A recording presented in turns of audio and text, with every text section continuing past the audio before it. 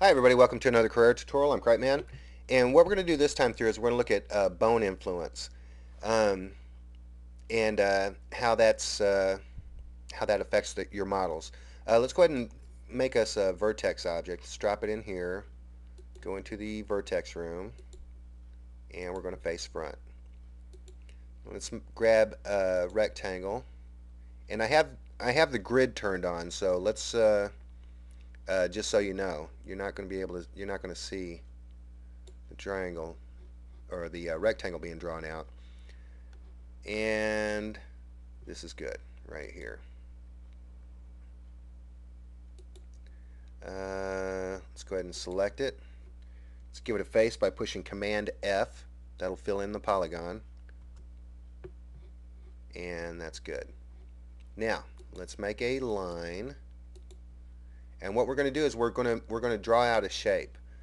We're going to extrude this out into a shape. So, before we do though, let's select this and make this a little less rectangle-y.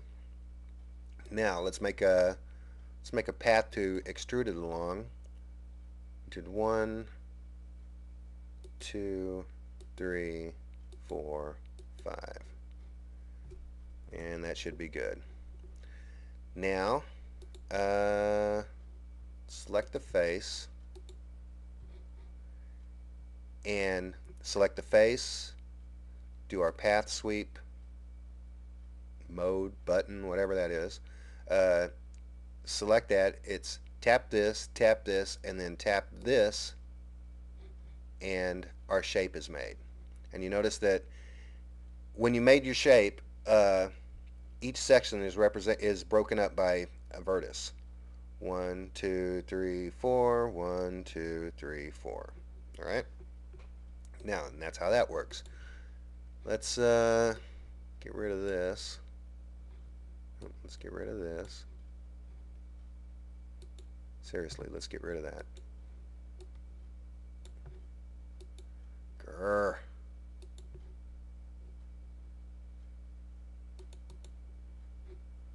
Oh, duh.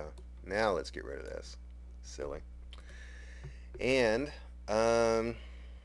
we don't really need to do this, but what we're going to do is we're going to fill this too. Select that. Pow, pow, pow, pow. And let's fill that. Command F fills that polygon. And now we're good to go. Select all, 0. And now we're ready. Now let's jump out of this, and you remember that there were 4 sections that we wanted to make note of. Let's go ahead and hot point to object, push 0, and now what we do is let's go to the right, and we're going to start making bones.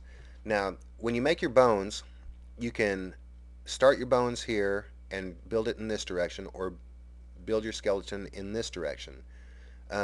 It really depends on where you put your first bone.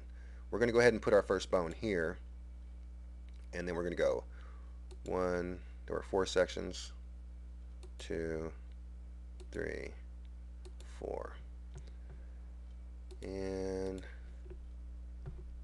let's grab this, grab the first bone, slide it over more, and there we go.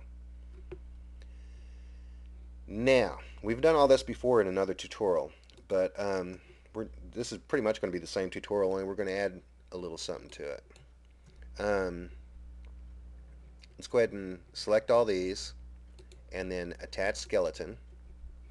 Select your vertex object and your first bone, which is going to select the other bones. Attach skeleton, and now the skeleton is attached. You can start deforming your model just like that. And yeah, your model's deformed.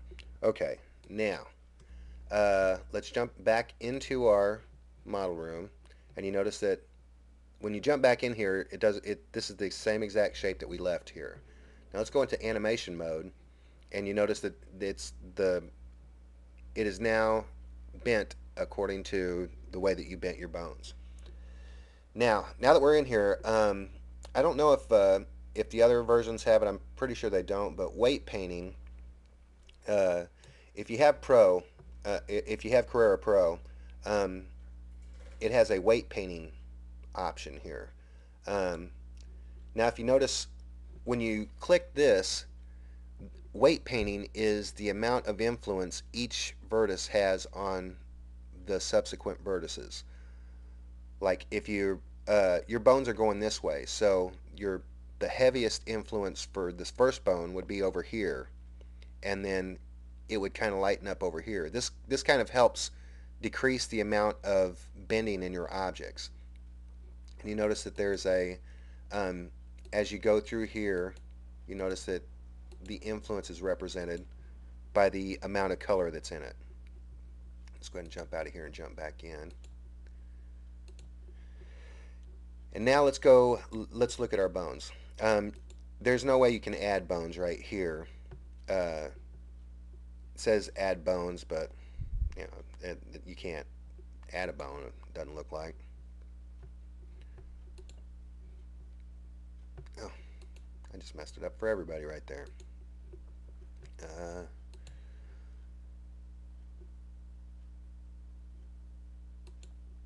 oh, duh. Oh, there we go. Go back in here, do bones, and now you notice that there is a list of bones. You can remove bones via this thing right here, this little drop down menu. But we're not going to do that. What I am going to show you is you'll notice that with the bones that we put in here down this line, uh, you have a list of your bones, and there's a percentage at the other end.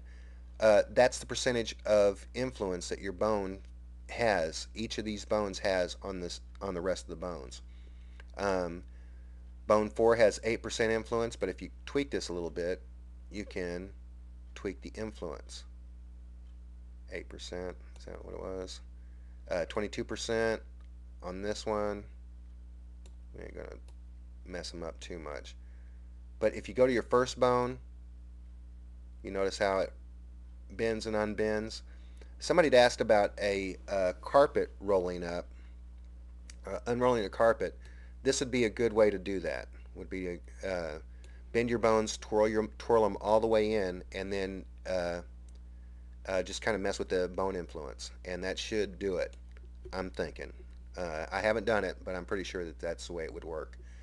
But yeah, that's your bone influence right there. And combine that with your weight painting, and you have a pretty good way to deform your models via bones. So anyway, that's pretty much it for this time. I'm cripeman, and I'll talk to you again later. Bye.